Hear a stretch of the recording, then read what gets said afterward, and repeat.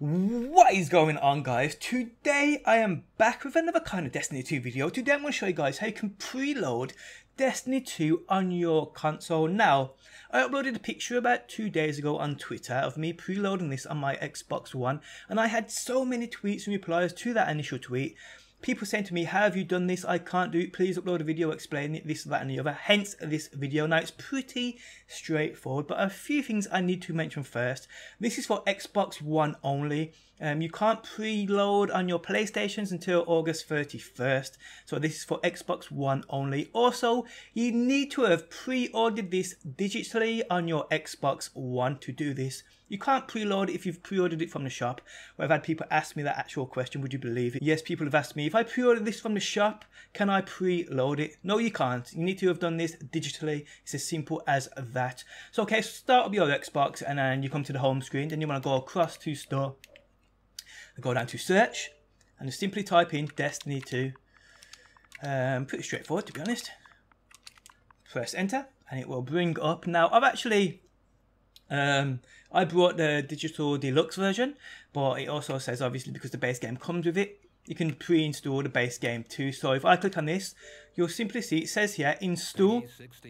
And you click install. It's as simple as that. Now this is where people could be getting confused. Now if I click on the digital deluxe version, which is probably what a lot of people have installed, and click on manage, you'll see it brings up a menu where there's going to be nothing there. As you can see, there's nothing here.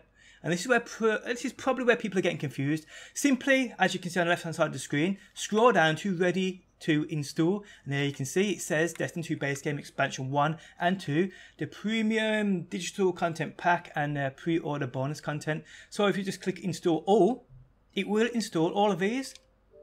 It's as simple as that. Now this is where people could be getting confused. I'm not sure, but yeah, as we can see here, they're all installing. 29.1 gigabytes is what you can install in the game now. I believe it's more than that. I thought it was going to be more than that. I thought it was almost 70 gig. But hey, who knows? They're probably going to drop something before the game comes out, as they normally do. But yes, guys, this is how you pre-install on your console, on your Xbox One.